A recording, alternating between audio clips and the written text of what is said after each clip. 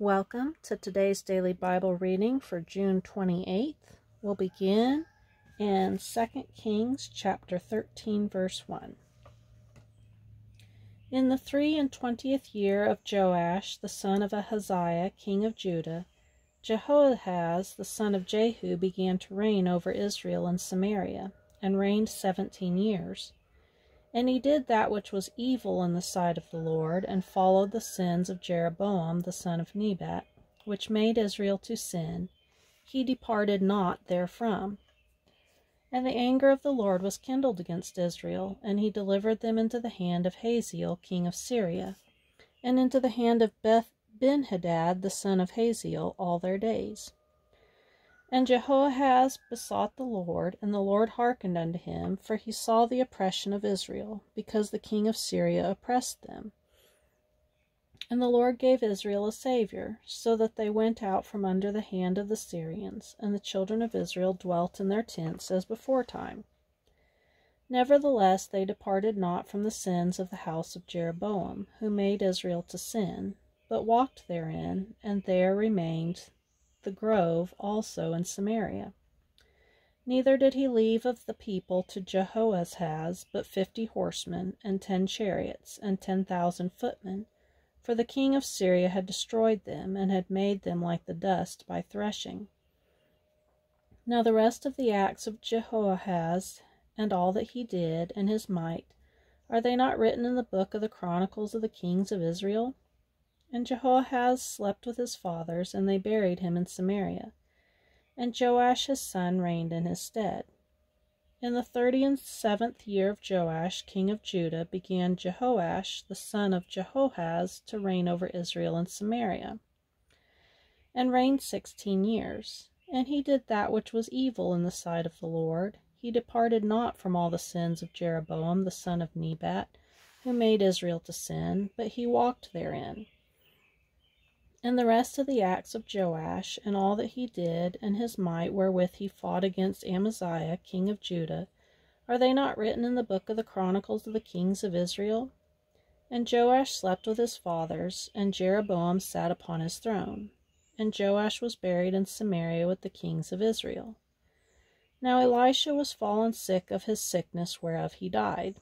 And Joash the king of Israel came down unto him, and wept over his face, and said, O my father, the chariot of Israel, and the horsemen thereof. And Elisha said unto him, Take bow and arrows. And he took unto him bow and arrows. And he said to the king of Israel, Put thine hand upon the bow. And he put his hand upon it. And Elisha put his hands upon the king's hands. And he said, Open the window eastward. And he opened it. Then Elisha said, Shoot. And he shot. And he said, The arrow of the Lord's deliverance, and the arrow of deliverance from Syria. For thou shalt smite the Syrians in Aphek, till thou have consumed them. And he said, Take the arrows. And he took them. And he said unto the king of Israel, Smite upon the ground. And he smote thrice, and stayed. And the man of God was wroth with him, and said, Thou shouldest have smitten 5 or 6 times. Then hadst thou smitten Syria till thou hast consumed them. Whereas now thou shalt smite Syria but thrice. And Elisha died, and they buried him. And the bands of the Moabites invaded the land at the coming in of the year. And it came to pass, as they were burying a man, that, behold, they spied a band of men, and they cast the man into the sepulchre of Elisha. And when the man was let down, and touched the bones of Elisha, he revived, and stood upon his feet.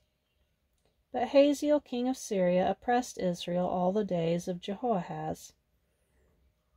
And the Lord was gracious unto them, and had compassion on them, and had respect unto them, because of his covenant with Abraham, Isaac, and Jacob, and would not destroy them, neither cast he them from his presence as yet. So Hazael king of Syria died, and Ben-Hadad his son reigned in his stead. And Jehoash the son of Jehoahaz took again out of the hand of Ben-Hadad the son of Hazael the cities, which he had taken out of the hand of Jehoahaz, his father, by war. 3 times did Joash beat him, and recovered the cities of Israel. In the 2nd year of Joash, son of Jehoahaz, king of Israel, reigned Amaziah, the son of Joash, king of Judah. He was 25 years old when he began to reign, and reigned 29 years in Jerusalem. And his mother's name was Jehoaddan of Jerusalem. And he did that which was right in the sight of the Lord, yet not like David his father. He did according to all things as Joash his father did. Howbeit the high places were not taken away, as yet the people did sacrifice and burnt incense on the high places. And it came to pass, as soon as the kingdom was confirmed in his hand, that he slew his servants which had slain the king his father. But the children of the murderers he slew not, according unto that which is written in the book of the law of Moses, wherein the Lord commanded, saying, The fathers shall not be put to death for the children, nor the children be put to death for the fathers, but every man shall be put to death for his own sin. He slew of Edom in the valley of Salt 10,000, and took Selah by war, and called the name of it Joktheel unto this day. Then Amaziah sent messengers to Jehoash, the son of Jehoahaz, son of Jehu, king of Israel, saying, Come, let us look one another in the face. And Jehoash, the king of Israel, sent to Amaziah, king of Judah, saying, The thistle that was in Lebanon sent to the cedar that was in Lebanon, saying, Give thy daughter to my son to wife. And there passed by a wild beast that was in Lebanon, and trode down the thistle. Thou hast indeed smitten Edom, and thine heart hath lifted thee up. Glory of this, and tarry at home, for why shouldest thou meddle to thy hurt, that thou shouldest fall, even thou, and Judah with thee? But Amaziah would not hear. Therefore Jehoash, king of Israel, went up, and he and Amaziah, king of Judah, looked one another in the face at Beth-shemesh, which belongeth to Judah. And Judah was put to the worse before Israel, and they fled every man to their tents. And Jehoash, king of Israel, took Amaziah, king of Judah, the son of Jehoash, the son of Ahaziah, at Beth-shemesh, and came to Jerusalem, and brake down the wall of Jerusalem from the gate of Ephraim unto the corner gate 400 cubits. And he took all the gold and silver, and all the vessels that were found in the house of the Lord, and in the treasures of the king's house, and hostages, and returned to Samaria. Now the rest of the acts of Jehoash which he did, and his might, and how he fought with Amaziah king of Judah, are they not written in the book of the chronicles of the kings of Israel? And Jehoash slept with his fathers, and was buried in Samaria, with the kings of Israel, and Jeroboam his son reigned in his stead. And Amaziah the son of Joash king of Judah lived after the death of Jehoash son of Jehoahaz king of Israel 15 years. And the rest of the acts of Amaziah, are they not written in the book of the chronicles of the kings of Judah? Now they made a conspiracy against him in Jerusalem, and he fled to Lachish, but they sent after him to Lachish, and slew him there. And they brought him on horses, and he was buried at Jerusalem with his fathers in the city of David. And all the people of Judah took Azariah, which was 16 years old, and made him king instead of his father Amaziah. He built Elath and restored it to Judah, after that the king slept with his fathers. In the 15th year of Amaziah the son of Joash king of Judah, Jeroboam the son of Joash king of Israel began to reign in Samaria, and reigned 41 years. And he did that which was evil in the sight of the Lord. He departed not from all the sins of Jeroboam the son of Nebat, who made Israel to sin.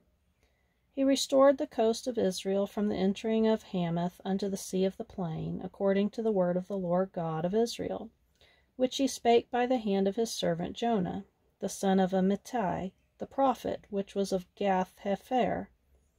For the Lord saw the affliction of Israel, that it was very bitter. For there was not any shut up, nor any left, nor any helper for Israel. And the Lord said not that he would blot out the name of Israel from under heaven, but he saved them by the hand of Jeroboam the son of Joash. Now the rest of the acts of Jeroboam, and all that he did, and his might, how he warred, and how he recovered Damascus, and Hamath, which belonged to Judah, for Israel, are they not written in the book of the Chronicles of the kings of Israel? And Jeroboam slept with his fathers, even with the kings of Israel, and Zechariah his son reigned in his stead. Now we'll go to Acts, chapter 18, verse 23. And after he had spent some time there, he departed, and went over all the country of Galatia and Phrygia in order, strengthening all the disciples. And a certain Jew named Apollos, born at Alexandria, an eloquent man, and mighty in the Scriptures, came to Ephesus. This man was instructed in the way of the Lord, and being fervent in the Spirit, he spake and taught diligently the things of the Lord, knowing only the baptism of John. And he began to speak boldly in the synagogue, whom when Aquila and Priscilla had heard, they took him unto them, and expounded unto him the way of God more perfectly. And when he was disposed to pass into Achaia, the brethren wrote, exhorting the disciples to receive him, who, when he was come, helped them much which had believed through grace. For he mightily convinced the Jews, and that publicly, showing by the Scriptures that Jesus was Christ. And it came to pass that while Apollos was at Corinth, Paul, having passed through the upper coast, came to Ephesus, and finding certain disciples, he said unto them, Have ye received the Holy Ghost since ye believed? And they said unto him, We have not so much as heard whether there be any Holy Ghost. And he said unto them, Unto what then were ye baptized? And they said, Unto John's baptism. Then said Paul, John verily baptized with the baptism of repentance, saying unto the people that they should believe on him which should come after him, that is, on Christ Jesus. When they heard this, they were baptized in the name of the Lord Jesus. And when Paul had laid his hands upon them, the Holy Ghost came on them, and they spake with tongues and prophesied. And all the men were about 12. And he went into the synagogue, and spake boldly for the space of 3 months, disputing and persuading the things concerning the kingdom of God. But when divers were hardened, and believed not, but spake evil of that way before the multitude, he departed from them, and separated the disciples, disputing daily in the school of one Tyrannus. And this continued by the space of 2 years, so that all they which dwelt in Asia heard the word of the Lord Jesus, both Jews and Greeks. And God wrought special miracles by the hands of Paul, so that from his body were brought unto the sick handkerchiefs or aprons, and the diseases departed from them, and the evil spirits went out of them. Now we'll go to Psalm chapter 146, verse 1. Praise ye the Lord. Praise the Lord, O my soul. While I live, I will praise the Lord. I will sing praises unto my God while I have any being. Put not your trust in princes, nor in the Son of Man, in whom there is no help. His breath goeth forth, he returneth to his earth. In that very day his thoughts perish. Happy is he that hath the God of Jacob for his help, whose hope is in the Lord his God, which made heaven and earth, the sea, and all that therein is, which keepeth truth forever, which executeth judgment for the oppressed, which giveth food to the hungry. The Lord looseth the prisoners. The Lord openeth the eyes of the blind. The Lord raiseth them that are bowed down. The Lord loveth the righteous. The Lord preserveth the strangers. He relieveth the fatherless and widow.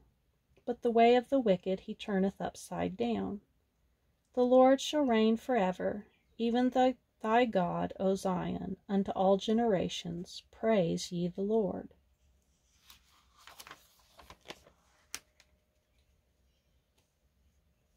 And Proverbs chapter 18, verse 2 and 3. A fool hath no delight in understanding, but that his heart may discover itself. When the wicked cometh, then cometh also contempt, and with ignominy reproach.